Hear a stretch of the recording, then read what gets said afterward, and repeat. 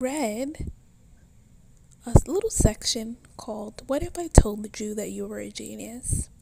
Here he discusses how some prominent white people are stereotypical geniuses and have the audacity to equate black people with as just entertainers.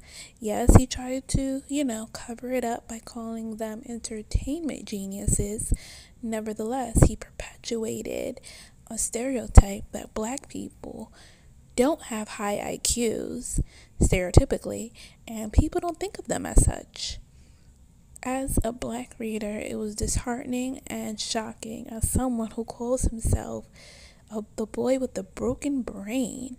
He was lambasted and ridiculed, has the nerve to ridicule black people. How dare you patronize us and put us in a different category as if there are no great inventors, entrepreneurs with high IQs. There was a man who started open heart surgery, was the first black person or first person in general to actually perform open heart surgery, named Charles Drew. I'm actually not going to get into the history of it because there's so many examples of black doctors, engineers, inventors, mathematicians. There's a Nigerian guy who actually helped develop the framework for the human computer, and he's going to name black people as LeBron James, Beyonce, and Oprah as maybe low IQs, but they're entertainment geniuses. How dare you? How dare you? So I had enough, and as you can see here, I actually emailed them to say this. As you can see, I emailed them here and I said that Jim Kwik had nothing to say about the current Black Lives Matter movement. He just posted a black box, which I thought was really unsettling. He's supposed to be a proponent of equality, but apparently he doesn't believe in black lives. And as Hassan Minhaj said, Asians love black excellence but hate black struggles and don't want to acknowledge the things that we go through.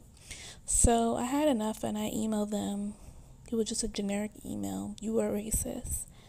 I then got a reply back asking, why are you saying that? I didn't show it here because I didn't think it was necessary. And then I said, Jim Kwik has failed to address systemic racism and its ramifications on the human brain. He had nothing to say about the current fight for human rights, aka Black Lives. And more importantly, in his book, he named white people as having high academic IQs and black people having other types of IQs. He went out of his way to only name black people, and it made me sick and disgusted. I couldn't finish, and I really could not finish reading the book. He had a live PD. I wrote in my concerns. No one cared. I said I wanted a refund. Then someone replied back and said, we understand your concerns and appreciate your voicing your feedback. In the book, Jim mentions these other types of IQs in an effort to show that there are other types of intelligence. He didn't mean to separate those characteristics by race. I have known Jim for nearly 6 years and know that he does not have a racist bone in his body. He's the most equitable person I know. Our company includes people of all genders, races, sexualities, blah, blah, blah, and it wasn't on purpose. I pass on your feedback to Jim and our team. In regards to refund of the book, blah, blah, blah, blah, blah. So, as you can see here, she tried to make an excuse for Jim, saying he didn't mean to separate those characteristics by race. It doesn't matter what you mean to do. There's a stark difference between intent and impact. His intention may have not been to separate intelligences by race, but he did. So he needs to pay. Her knowing Jim for 6 years, who cares? Who cares? And do you really know he doesn't have a racist bone in his body? Are you inside of his body? How do you know? And then she does the stereotypical, our company includes people of all genders and races, which was not the subject of the matter. The subject of the matter was anti-black racism. I replied back with, I basically said, the fact that you, and I know there are errors in here, I typed this on my phone. Thanks for reaching out. The fact that you've known him for 6 years and that he hires people of all races does not preclude him from anti-black bias. He separated IQs by race to underscore eugenics and scientific racism. This is harmful to black readers and further perpetuates stereotypes portrayed in racist literature. The fact that he hasn't publicly acknowledged his failures, nor has he personally reached out to me, signifies that he doesn't mind the racist propaganda he's making millions off of. Furthermore, making excuses for his behavior and not accounting for the hurt that his words intentionally or unintentionally has bestowed on his readers shows me why America is the way it is right now. Congrats for standing up for racist behavior. Be blessed. Black Readers Matter. Honestly, growing up, I was an avid reader. I've since fallen off a little bit, and I decided I would use a pandemic to, freshen up my reading skills. And the fact that this is the book that I pulled up and that's what I read on page 77 is debilitating at best. Black Lives Matter, Black Readers Matter, and this is the things that we are bombarded with every single day. And enough is enough. I'm tired of it. I'm tired. And I don't think someone like Jim Kwik should ever get, a pass on this eugenics and scientific racism propaganda that he spewed intentionally or unintentionally. There have been books and studies and racist literature that continue to perpetuate the fact that we are not as intelligent. Black people are not as intelligent.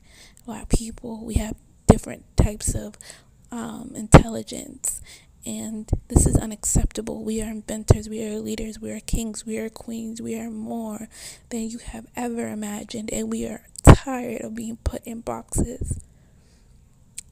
She then replied, here, I completely understand your stance on this and I've sent your recommendation over to Jim's editors, recommended they update that part to reflect anti-racist commentary. Thank you for your time. There are no apologies here, just a generic letter. And I said to her in response that, and I feel very passionate about what I said back. I said, I would like a follow-up on what you decide, and I don't like credit if they decide to change it. There are many black inventors, leaders, and visionaries that he could have chosen to include in his genius section. Instead, he assumed that his readers only think of white people as academic geniuses and black people as genius entertainers due to racist tropes. As a black woman in America, I deal with enough as it is. It was debilitating to read that section in a place where I thought I would find refuge. So, here it is. I decided to put this on blast because it's just another example of a microaggression that black people face and have to deal with every day. And I'm tired of being silent. I'm tired of people saying that I'm overthinking it, because he did not need to separate geniuses based on race, especially academic ones. He could have mentioned other people. Whether or not the people knew about them is not up for discussion.